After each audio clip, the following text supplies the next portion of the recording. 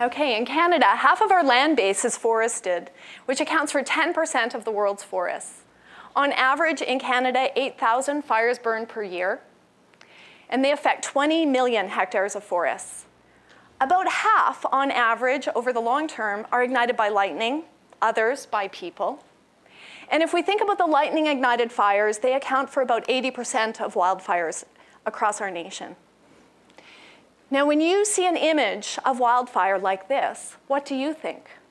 What I see is a natural disturbance process in action, an evolutionary force driving change within the forest, creating snags and logs, unique habitats for endangered species. I see a process that is essential. What I'd like to tell you today is about how forest is a very dynamic and integral part of our ecosystems, how trying to stop all forests or fires in all forests have negative consequences, but that there are also solutions to these problems. And the solution comes from knowing that fire can do more good than harm. Wildfire then comes in different shapes and sizes. That's the first theme that I'd like to share with you. High-severity forest replacing crown fires are what we see most often in the media. These fires are emitting high degrees of energy and heat. They're moving from crown to crown or treetop to treetop, and they have high impacts on our forests. Although severe, species like lodgepole pine, a dominant tree species in the interior BC, are highly adapted to thrive in these post-fire environments. In fact, the cones of the lodgepole pine are described as serotinous. They have a waxy coating that seals the seeds inside.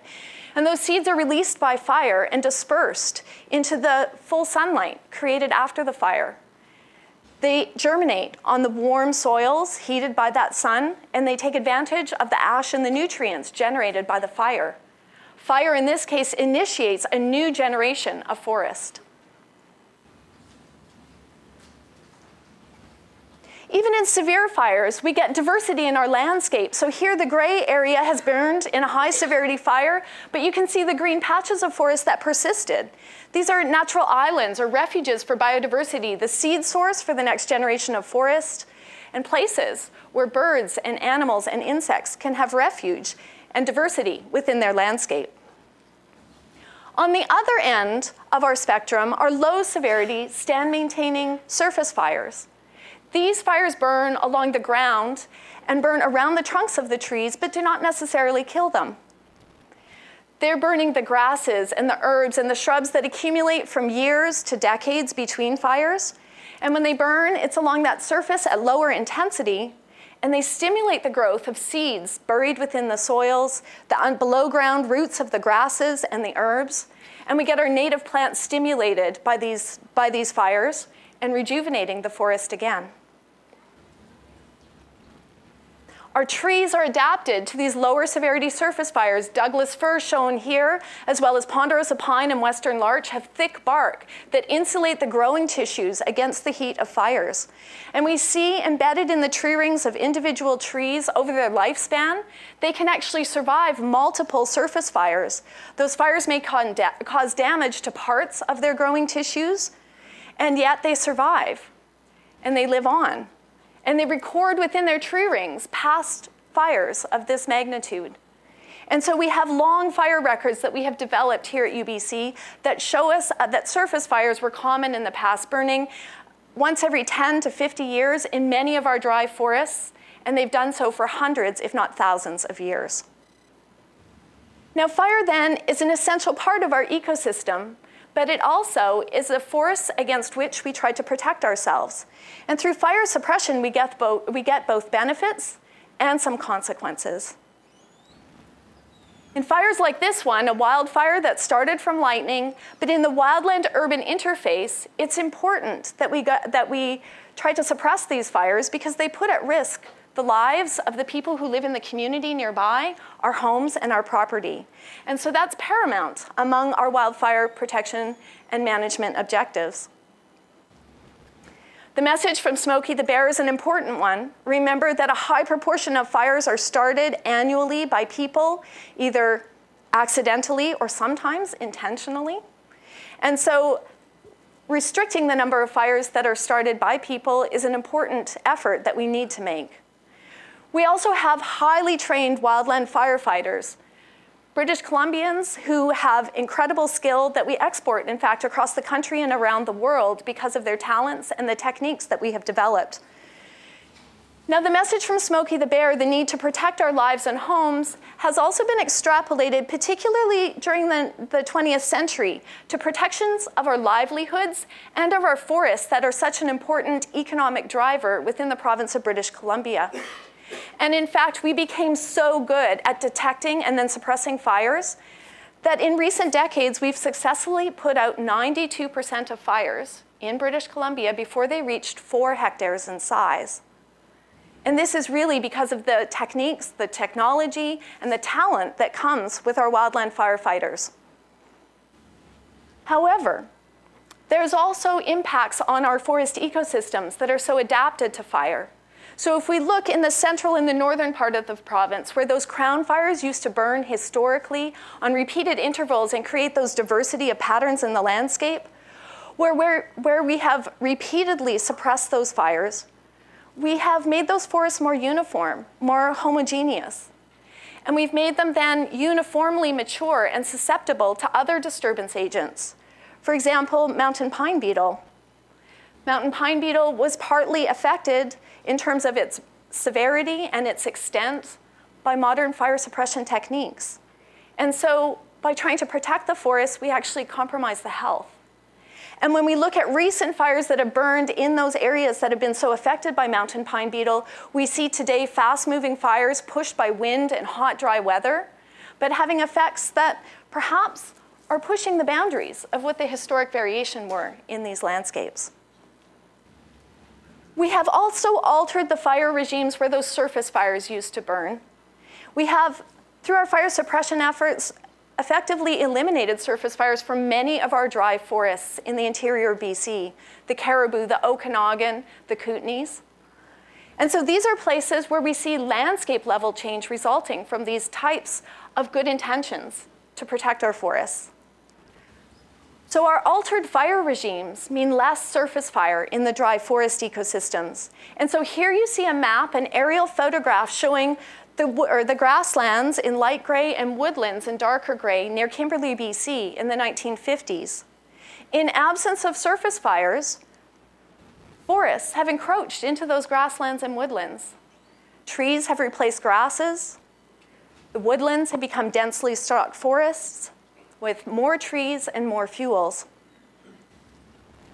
There's consequences as well for endangered species. We've lost habitats that are essential for every one of the species depicted in this picture. In absence of surface fire, their habitat is degraded, and critical components of their life cycles cannot be completed. I'd be remiss to not also add in the component of climate change. So in our forests in British Columbia, we've seen changes in recent years and decades. We've seen more rain on snow in the wintertime, lower snowpacks, earlier snow melts and earlier springs, giving us longer growing seasons, which seem like a positive thing, but it also means longer periods of drought. And with climate change, projections are for warmer temperatures, yet drier conditions, particularly in July and August when our fires burn.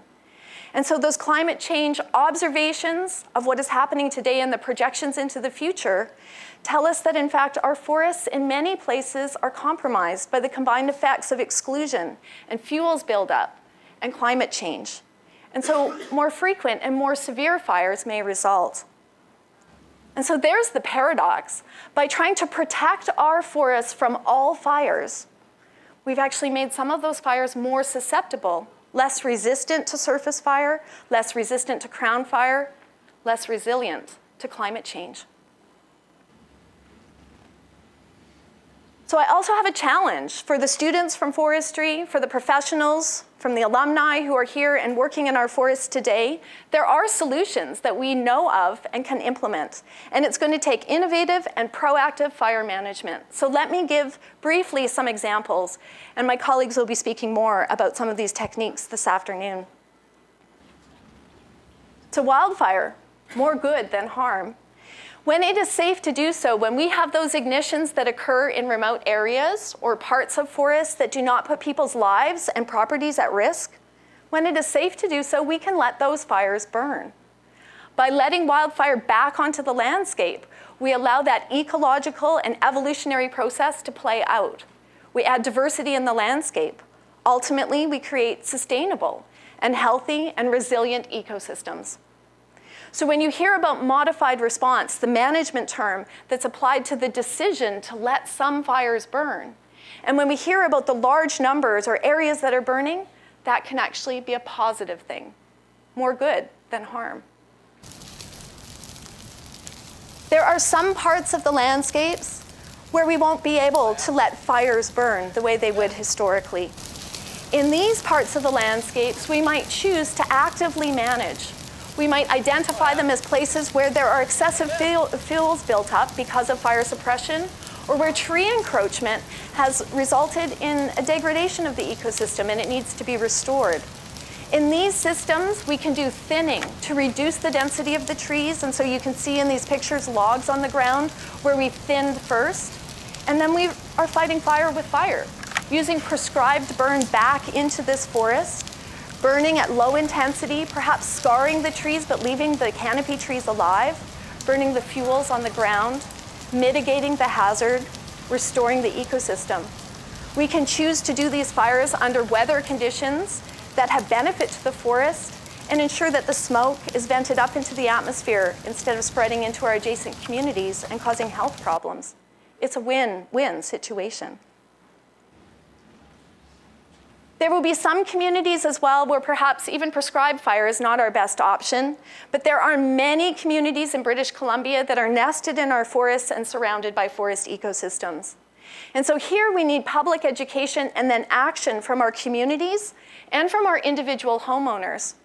We'll learn a little bit more tonight about the value of assessing fire risk around the communities, mitigating through thinning and altering fuels, finding ways to reduce the chance of fire spreading into our communities and creating damage to our homes and neighborhoods. And even individual homeowners can make wise choices about landscaping and building materials that help us to protect our homes, but also ensure that were a fire to burn up to and into our yards and properties, that we give our wildland firefighters a chance to protect our homes when we ask them to do so and they put their lives on the line to pursue that goal. So I want to leave you with the message that wildfire is an essential part of our healthy and functional and resilient forests. Protection of our forests from all fires, in all cases, has unintended and negative consequences. We have solutions, though, and they will come from innovative wildfire management, that modified response, from thinning and prescribed fires. And using these in concert with one another, we can mitigate fuel hazards, we can restore habitat and ecosystem function, and we can increase forest resilience to climate change. Thank you.